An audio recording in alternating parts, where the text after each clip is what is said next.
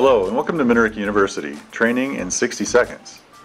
In this third part on Fieldbus, I'd like to show the two types of Fieldbus nodes that are available for use on machine networks, using Wago hardware as an example.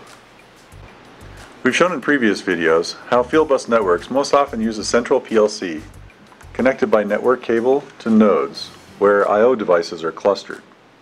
As Fieldbus products have evolved, engineers now have a choice of two ways to set up an individual node, using Fieldbus couplers or Fieldbus controllers. Fieldbus couplers simply communicate status of I/O points with the central PLC. Fieldbus controllers do this, and in addition can actually control the devices they're connected to. They program and act as a PLC, but are downstream of the central PLC on the network. Externally, couplers and controllers look the same. The difference is centralized or distributed control on the network. That does it for this training minute. Thanks for watching.